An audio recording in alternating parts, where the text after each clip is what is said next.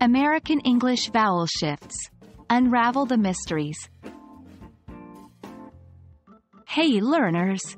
Welcome back to our series on American English pronunciation.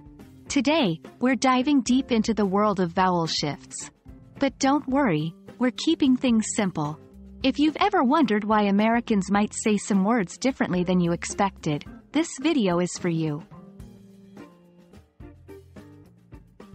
Vowel shifts are changes in the pronunciation of vowels that occur over time in languages.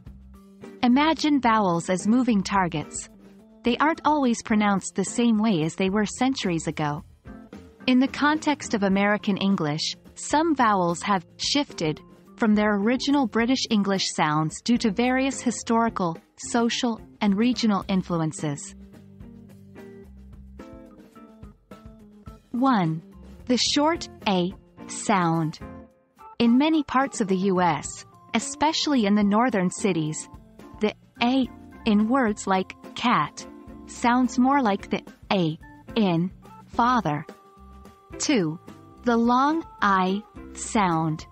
In the southern U.S., the I in ride can sound almost like the A in rat. 3. The oo sound. In the Midwest, you might hear the oo in roof pronounced like the oo in book. Understanding vowel shifts can enhance your comprehension of American speakers and help you sound more natural if you're aiming for an American accent. It can also be fun to identify and practice these shifts, making your language learning journey more engaging.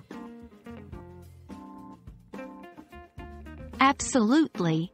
Language is all about communication, and as long as your pronunciation is close and clear, people will understand you. But recognizing these shifts can help you fine-tune your listening skills and give you insights into regional accents. So, there you have it. A brief look into the fascinating world of vowel shifts in American English. Remember, English is a vast and diverse language, and these shifts are just a small part of what makes it so unique. Keep practicing, stay curious, and until next time, happy learning!